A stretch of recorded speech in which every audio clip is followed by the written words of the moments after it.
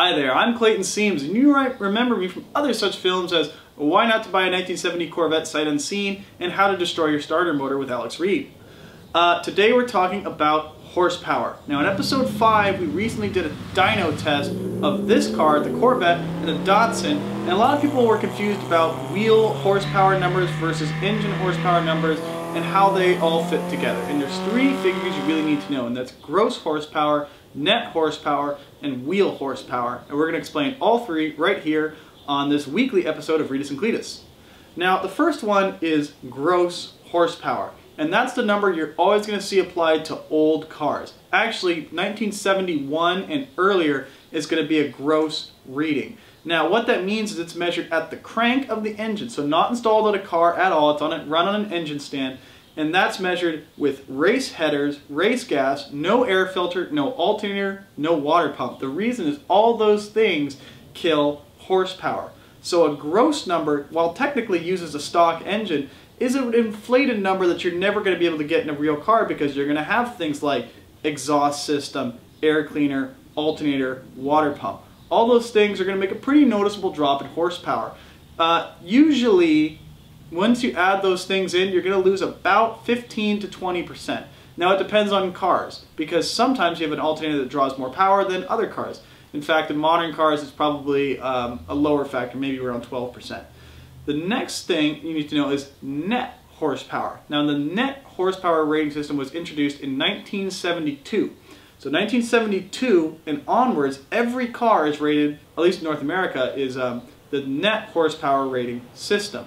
Now what that is the exact same thing. It's measured from the engine, still a stock engine, but this time it's using factory exhaust manifolds, an air cleaner, alternator, water pump, basically all the accessories that the car would have if it was installed in a real car. Now net horsepower ratings are really accurate. That's kind of what an engine will make if you put it in a car.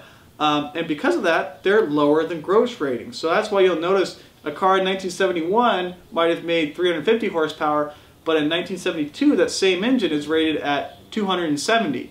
That's the difference between gross and net. This is a 1970 Corvette. It was rated at 350 gross horsepower, so probably, I don't know, 250 net or so, something like that.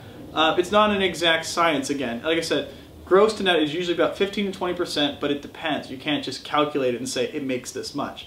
Which brings me to wheel horsepower. Now as you might guess, wheel horsepower is not measured at the crank, it's measured at the wheel. And what you also have to remember is that transmissions, axles, all that stuff causes power loss. You might lose from the front of the engine to the axles about 15 to 20% of your horsepower again. That means that you have a considerable amount of drivetrain loss. So when you measure a car at the wheels, you're getting the power that goes to the ground, not the power that the engine makes, because some of the power that the engine makes gets lost along the way. You have friction losses, heat losses, and especially in an automatic transmission, you lose a lot going through the torque converter. Now, that is why we have a car with a 350 horsepower gross rated engine that makes 249 wheel in my case. It's a 100 horsepower drop. But you have to remember, you lose 15 to 20% for gross to net, because it has an alternator, air cleaner, and a water pump, and then you lose another 15 to 20% off that for drivetrain loss on a manual. Now on an automatic transmission car, you're going to lose even more. You might lose, I don't know, 30% if you're running it through a torque converter. It all depends on the car. So basically, those are your three horsepower ratings. Gross is engine on a stand, nothing attached. Net is engine on a stand, but dressed as it would be in a normal car. And wheel is what that car is actually making to the ground. Thanks for watching, and we'll see you next week.